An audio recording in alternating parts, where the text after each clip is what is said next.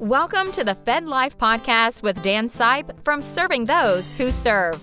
In this podcast, Dan draws from years of financial experience to help federal employees overcome challenges that every Fed can relate to. Join us for this journey as we reach, teach, and serve to help you make the right financial decisions. Now, on to the show. Hello, Feds, and welcome to this episode of the FedLife podcast. I am, as I always have been, your host, Dan Sipe. Additionally, I'm the branch manager here at Serving Those Who Serve and Lee Sipe and Associates. And I will begin as I always do. I want to thank you for taking the time to listen. And above all, thank you for your service. You do not hear that enough. You will always hear it here. We are back again today, continuing remotely, with the incomparable, the guru, Ed Zurndorfer, as part of our ongoing mission to reach, teach, and serve you. And you can help us with that by letting folks know about the podcasts, letting folks know about our webinars. If you don't know about them, check them out. We'll be touching on that a bit later. Pass the word around, folks. The more you do it, the more people we can help. And at the outset, I have to say the opinions of our guest, Ed Zurndorfer, are not the opinions of Raymond James or Serving Those Who Serve, although we think they're pretty great. This podcast is presented for information only and not intended to be taken as advice. All listeners should consult their personal advisors before taking any action. As we always like to do, these podcasts will mirror Ed's FedZone articles, which you can find at blog.stwserve.com or fed-zone.com. And today we continue in a mid-career vein. So this is not just for the folks that are 5 years away from retirement. I know we typically do a lot in the pre-retirement arena, but I think you will see that pre-retirement actually begins a lot earlier than folks might think it would. And so Ed, I guess for starters, why don't we touch on what you think constitutes mid-career? Sure, Dan. I consider mid-career an employee who has between 10 and 20 years of federal service. That would be a good starting point. Okay.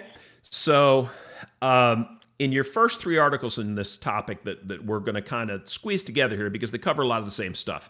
You know, one is for FERS and one is for CSRS. And they cover making deposits for retirement.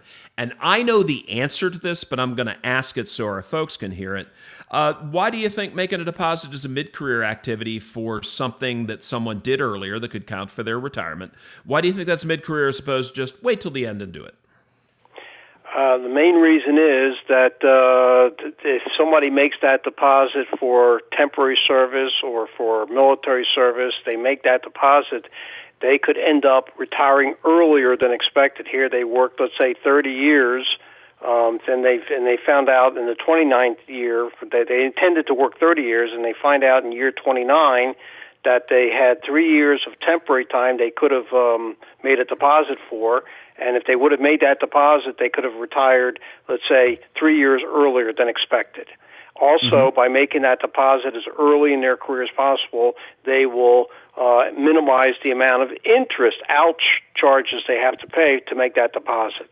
Because you have a certain amount of time to make that deposit and not be charged interest, which really hurts.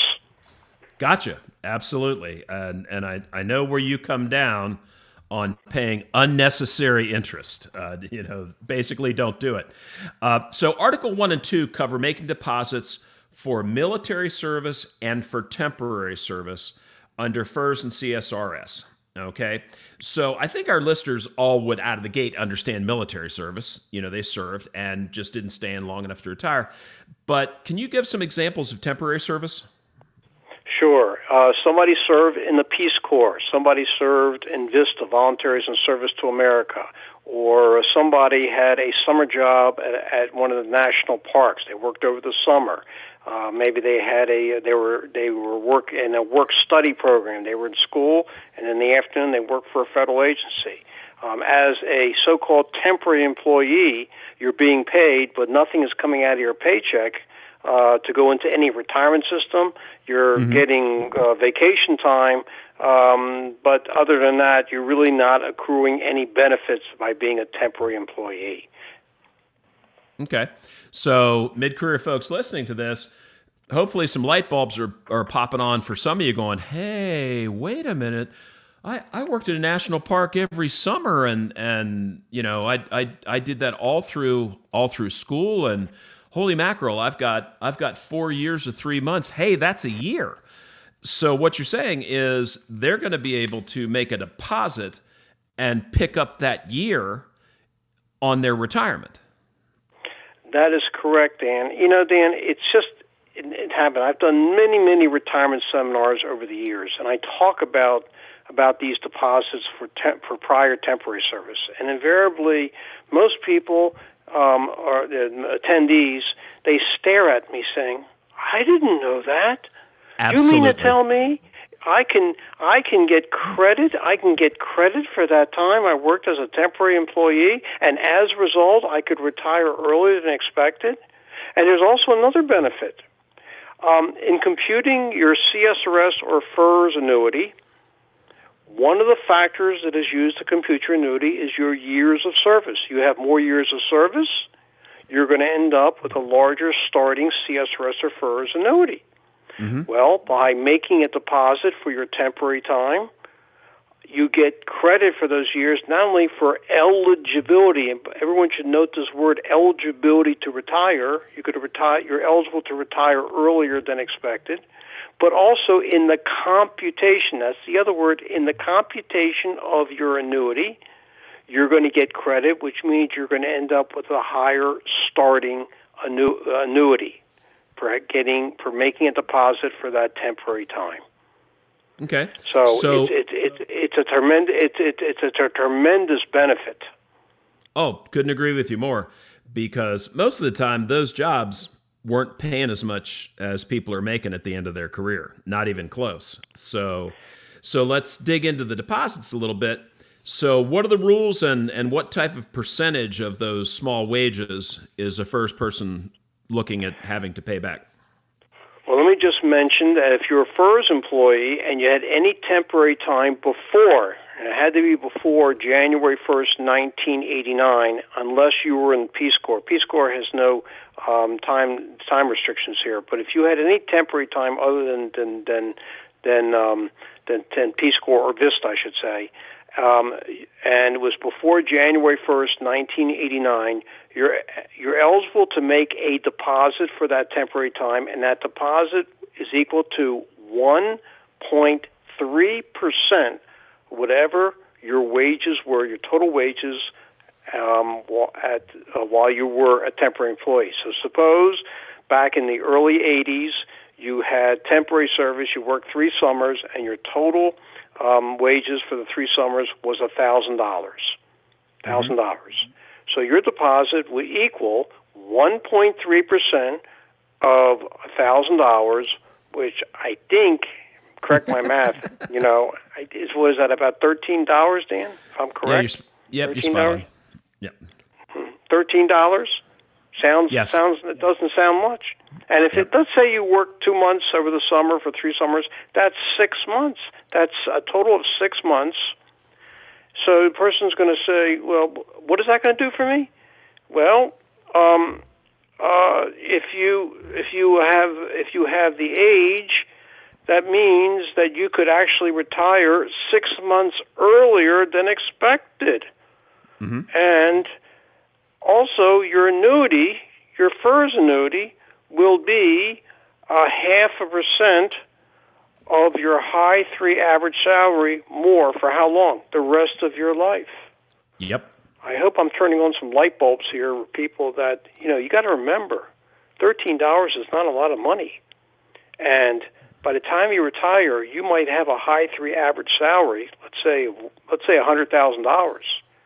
Well, 0.5% of $100,000 is what, $500? Mm-hmm. You're going to get an extra $500 a year for the rest of your life by paying this $13. Now, there will be interest. We'll talk about that in a moment. But, yep. Dan, I don't know of any places where you can invest $13 and get a guaranteed return of $500 a year. If you do, let me know, please. Nope, I haven't been able to find it. And folks, one of the things I'll touch on with the interest, and this is where you really want to go back to the Fed zone and look at Ed's articles, because he's got all the tables in there, because they do vary through the years. And so we're not going to put you through hearing what it is year by year, but it's a combination of that principal plus the interest. And then so the first person, they're listening to this, the light bulb goes on, they go, hey, I have that time. Okay, how do they go about doing that? How do they go about making the deposit? Okay, let me just say this before I give you the actual form number, Dan. Okay. That as far as the interest is concerned, if a FERS employee makes that deposit for temporary time within the first 3 years of his or her hire date as a permanent employee, there'll be no interest charges. Now, I have to tell you, Dan, I'm the type of guy that doesn't want people to pay more than they have to. Sure. And one of the biggest disappointments I have in life is that when a FERS employee is hired, or a CSRS employee was hired, that their HR office or their personal office does not mention to them, oh, we noticed that you had some temporary time earlier in your career. Are you aware of the fact that you can make a deposit for your temporary time? Tell the employee right away. And the reason I'm saying that is if that employee says, yes, I'm very interested in making that temporary time, then the employee will download the form for FERS to make a deposit, and that form is Standard Form SF, Standard Form 3108, that you can find at www.opm.gov/form SF, Standard Form 3108. Fill out as much as he or she can, give it to their personal office, and personnel will send it up to OPM, and OPM will do all the calculations as far as how much the person owes in deposit. And again, if that deposit is made within the first 3 years of the person's hire date, there's no interest charges. It's been my experience that somebody who's in mid-career or getting close to retirement finds out about this deposit, and by that time, they still can make their deposit, Dan, but they owe a ton of interest.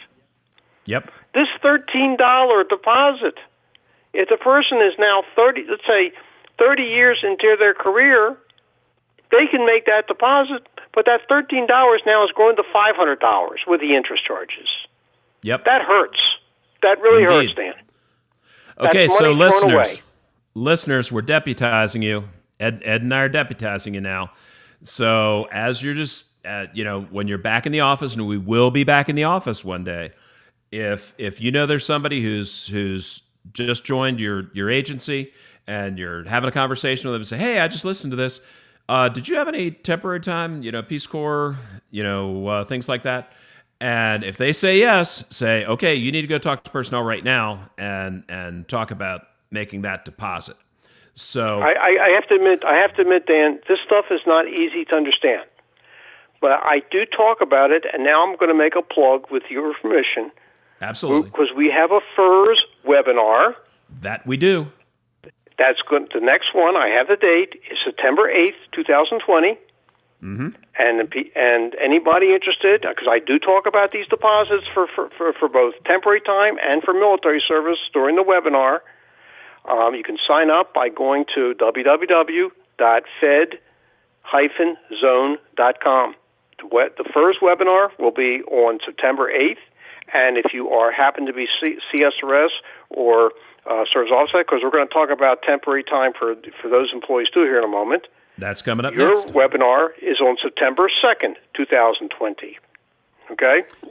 So we're going to talk about those deposits. I'm making a plug now, Dan, for the webinars. That's fine. And folks, if you happen to hear this after the webinar date, do not fear. Still go to the website, because we have these on a rolling cycle. We have a suite of 8 of them, and as soon as one drops off, another comes on. So we are set up to keep this going. So if somebody shares this with you, it's like, oh no, I missed it. No, you didn't. You just might have to wait a little bit before the next one comes on, but you can jump right on and do that. So good segue, Ed, talking about CSRS and offset. So assuming the temporary service categories are pretty much the same there, worked at a national park, was a congressional intern, those types of things. But I'm guessing the deposit might be different?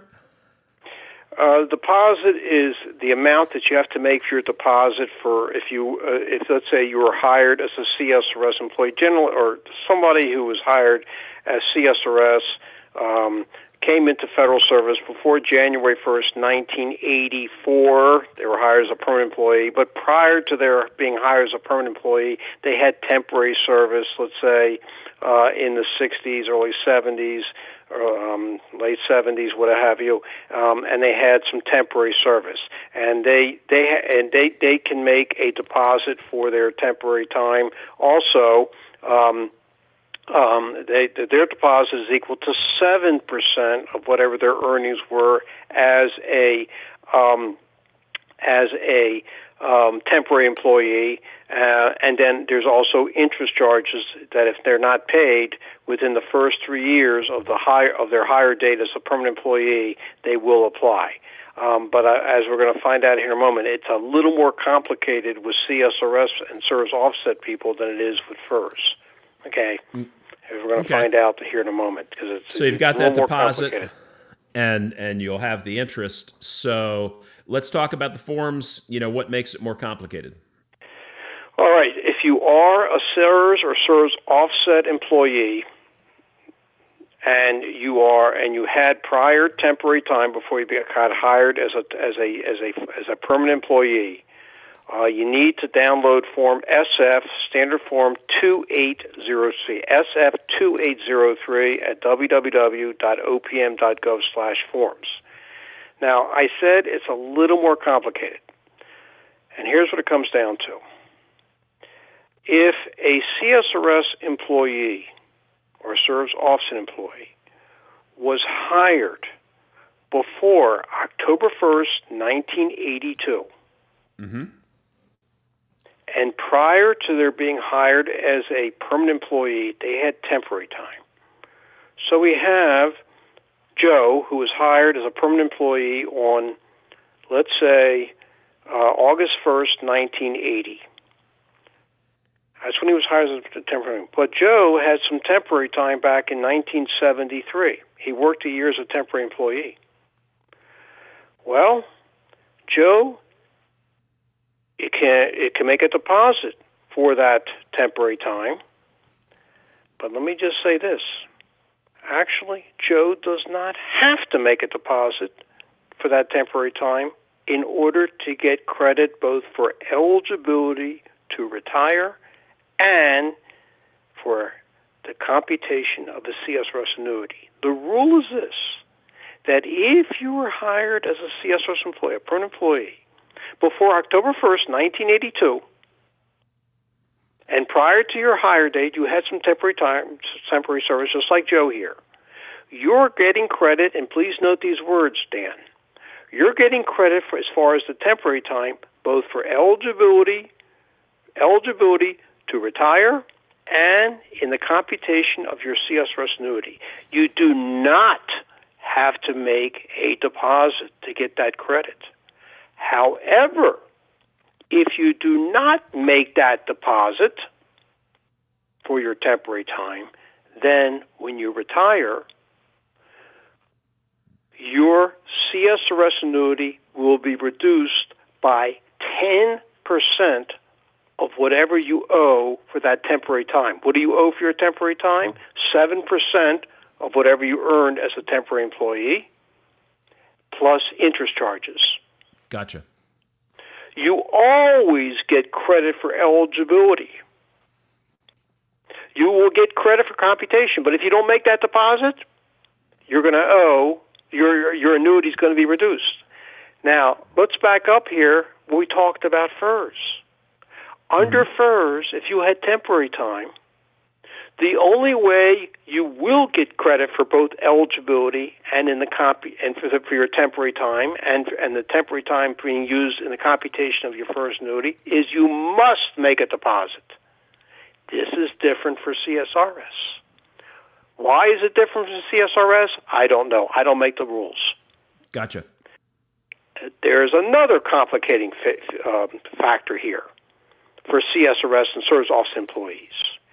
If you were hired after September 30th, 1982. Yep. As a permanent employee, and you had some prior temporary time. That temporary time will count for eligibility, no matter whether you make a deposit or not. But in order for that temporary time to count for computation of your annuity, be included in the computation of annuity, you must make a deposit. No deposit, no credit for computation. There's a cutoff date of October 1st. Again, this is complicated. We know that, Dan. And I talk about this. And I will talk about this at the CSRS webinar on September 2nd. So if you are a SERS or SERS Office employees and you think you may have had some temporary time, I plead with you, please attend a CSRS webinar. If not in September, we're going to have another one in October, right, Dan? Or in November. We have them every month. Exactly. Please. It's very important that you're aware of this. There's another thing that people should be aware of, the employee should be aware of. If you're a SERS or SERS Office employee, when you get your annuity estimate, you're within 3 years of retirement. On your annuity estimate that you get from HR, it'll show on that annuity estimate if you do, in fact, owe a deposit for temporary time. Mm-hmm. It shows up. It says deposit, CSRS deposit, pre-October 1st, 1982, or post-September 30th, 1982. That is not done for FERS employees. Why not? I don't know. All I can say is, ladies and gentlemen who are listening, whether you're CSRS or FERS employees, you should be aware of this, because there are few people in the federal government that know all the rules when it comes to temporary time. HR is confused too. Yep. You have to be aware of this. The earlier you make that deposit, the less interest you're going to have to pay. I know most people would love to retire earlier than expected. I know everybody wants to get a higher annuity. Yep. So why would you not want to make a deposit if you can? I can think of some reasons, which we'll talk about here in a moment. Okay. So what would be the reason? Because I know, and actually Ed quizzes us on these things, and I know basically the only place where he says it depends has to do with CSRS and CSRS offset. So what might be a reason that a SERS or SERS offset might not want to make the deposit? Under the rules for SERS and SERS offset, when you reach 41 years and 11 months of service, I'd like to say you maxed out your CSRS annuity. You won't get any more credit for working any longer. Actually, you will. You will get some. You will be able to get that money that's been taken out of your paycheck to go into the CSRS Retirement Disability Fund will actually be used. You can be used to buy you another annuity. But the fact is, when it comes to your regular annuity, your CSRS annuity, you would get 80% of your high 3 average salary plus. Any unused sick leave will be converted to time, and that'll be added to your annuity. But here's my point. Somebody who works beyond 41 years and 11 months will continue to have 7% of their paycheck going into the CSRS Retirement Disability Fund. Now, if that person had some prior temporary time, let's say they were hired at this point before 1979. Do my math here, it's 2020. Somebody has 41 years, 11 months of service. They were hired in 1979 as a permanent CSRS employee. But let's say back in 68, 69, 2 years, they had temporary time. That person probably does not want to make a deposit for their temporary time because if they're going to continue to work past this year, that is the money being withheld from their CSRS from their paycheck will be used to make that deposit. OPM will apply that 7% coming out of their paycheck towards their deposit, which means, in effect, that they won't owe anything by the time they retire. So that would be one category. Another category is somebody who may not want to make that deposit is somebody, let's say, who's single, and they're not going to give a survivor annuity, and they're very sickly, and they don't expect to live more than 10 years after they retire. Because, if you don't make that deposit, OPM is going to reduce your annuity by 10% of what you owe. If you make that deposit, you get your money back in 10 years. But if you die within the 10 years, then you won't get your money back. So somebody like that may not want to make that deposit if they don't really expect to live 10 years after they retire. I hope, God willing, that doesn't happen to anybody, but there are some people like that who are just, they're let's say they could be well in their 70s, 80s, and they just they're not expecting to live that long after they retire. Gotcha. So that would be two possibilities of somebody who may not want to make that deposit. Okay.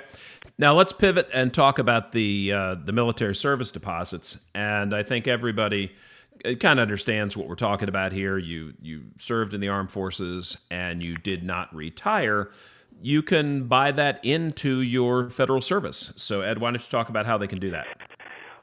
If you had active duty military time and you're not a military retiree for active duty, now if you are a military retiree for active duty and you want to buy back all your military time, you're going to have to waive your military retirement check and buy back all that time to get credit for that time as far as federal is concerned. That's generally not a good idea, but there are some exceptions.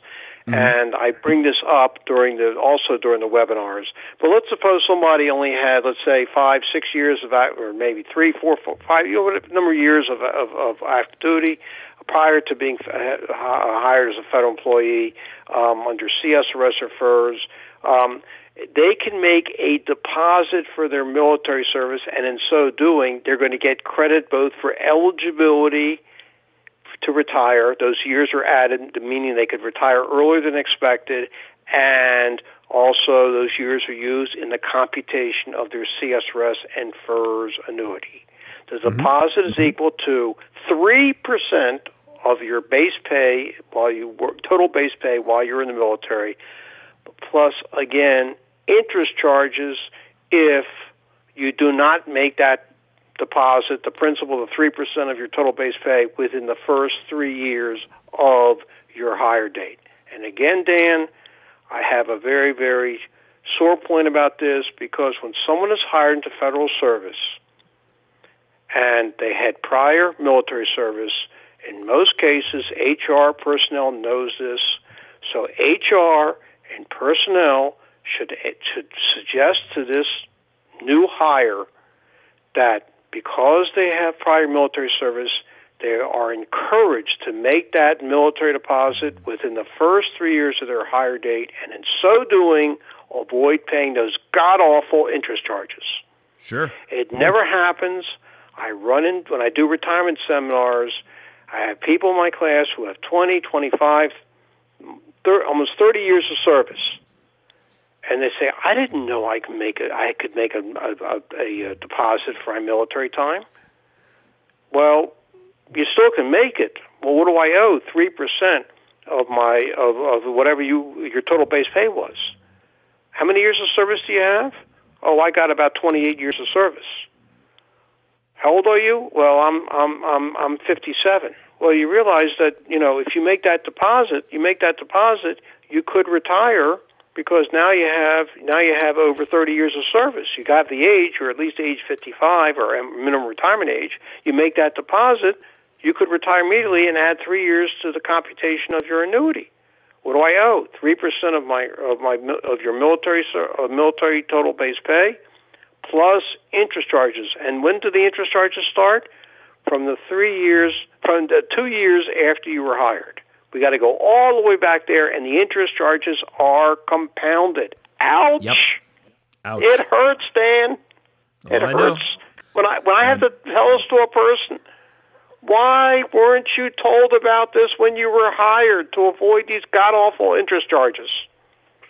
Well, we're gonna round out on this one with something that I know you think is a double ouch, and that is for the person who started in federal service, for whatever reason left, and then withdrew their contributions, and now they're back safely in the fold, and they learn from an Ed Zurndorfer webinar, an Ed Zurndorfer seminar, or an Ed Zurndorfer podcast that first they should have left it in there, but if they didn't leave it in there, if they pay it back, they can have good things. So let's talk a little bit about that redeposit aspect. Yes, this is called a redeposit. Both CSRS and FERS employees who were initially hired, worked a number of years, but then left, and when they left federal service, they made the decision of withdrawing their CSRS or FERS contributions, and then they returned to federal service. They have the option of redepositing those contributions that they took out plus interest charges. And what is the deal here? Well, if they redeposit that money, they will get credit for those years for both eligibility and in the computation of their CSRS or FERS annuity. They get credit. Mm-hmm. It's a little more complicated for CSRS than it is for FERS. I want to mention that FERS redeposits only were allowed within the last 10 years. Before October 28, 2009, if a FERS employee withdrew his or her contributions and returned to federal service, this is before October 28, 2009, he or she could not make a redeposit. Mm-hmm.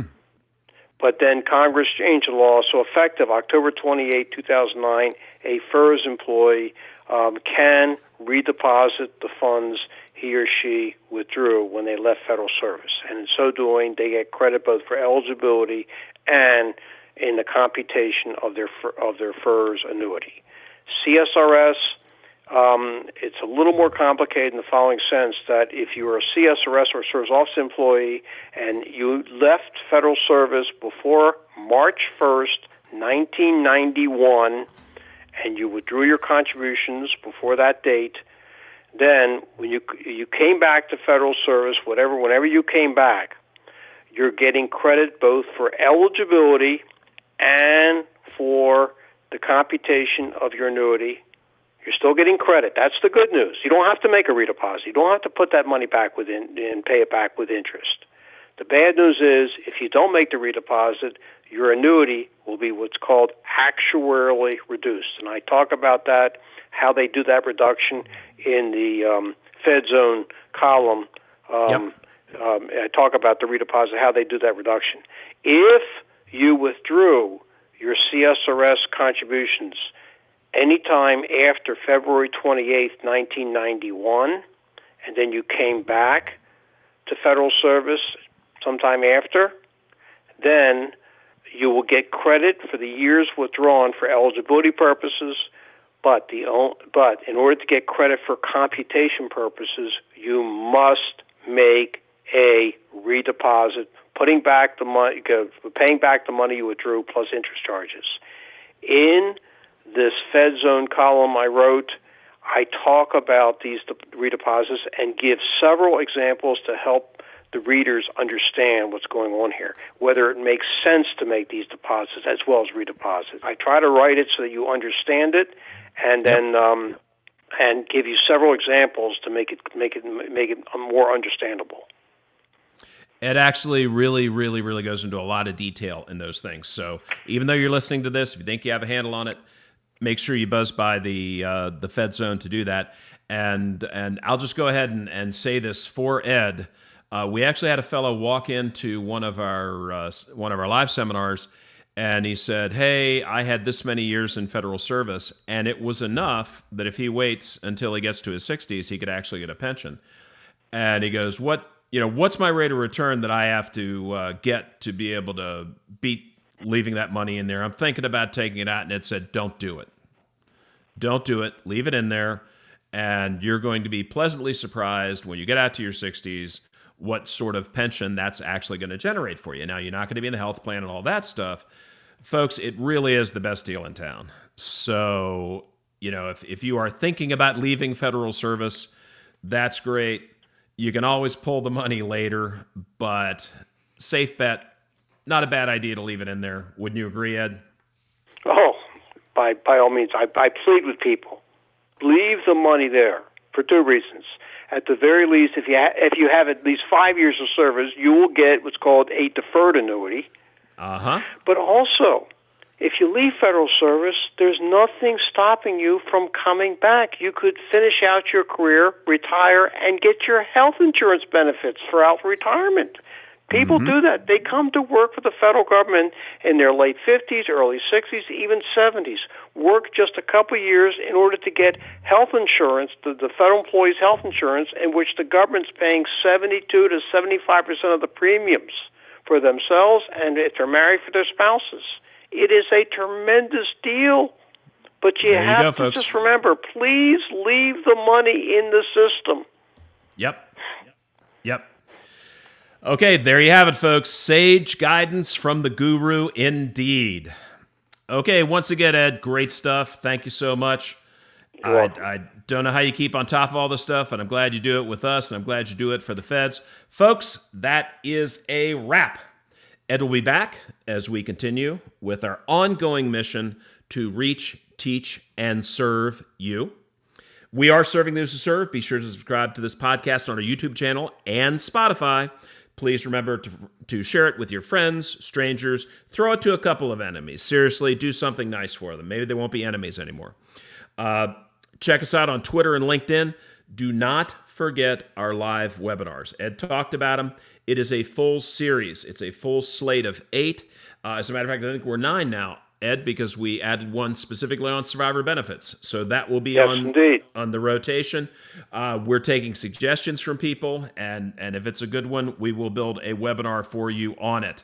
Just go to the STWS website, which is stwserve.com. When that comes up, you'll see the red webinar button right in the front. You hover over it, it turns blue. Go ahead and click it. That will take you to the main menu. So it is Virtual Ed Live. So there's actually dynamic live Q&A in there. They're going really, really well. We're getting great feedback on it. I think you're going to love them. So the guru will come to you. Yes, you can hear Ed wherever you are. You can be in your bunny slippers and you can hear Ed.